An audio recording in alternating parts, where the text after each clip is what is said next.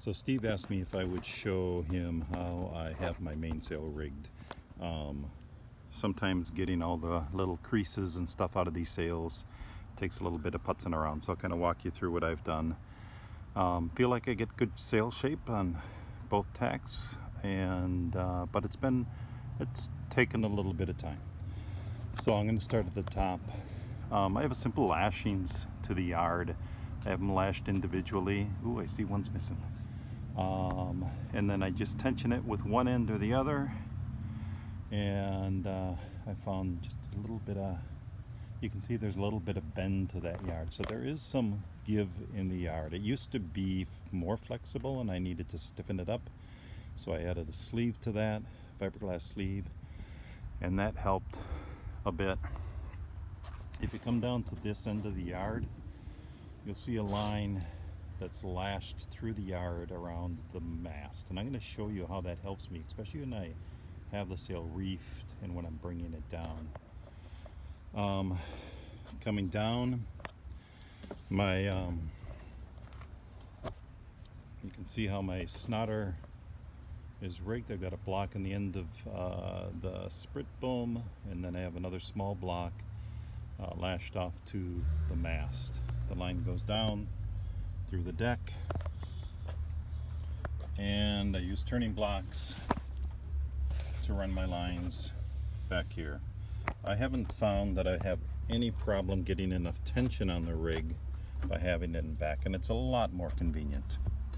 I'm going to go in the boat now. If you see the mizzen missing, that's just because I haven't put it on yet. So here's my downhaul.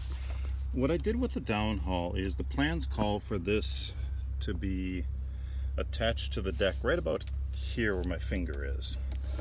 And I do find I get a nicer looking sail when I move the end of the yard to the leeward side of the boat. And I'll do that on a long tack. On short tacks I don't bother. I'm not actually sure how much it impacts performance, but it does make the sail look better. My downhaul is here, so that runs forward. With a 3-to-1 I can get really good tension on that and pull that down. And then the one thing for years I had my outhaul, or my snotter line, excuse me, I had that just running back to a block on the boom. I really like this arrangement where I've got this right here. Then when I'm off on a run and the boom's off the boat, I can still really easily adjust that.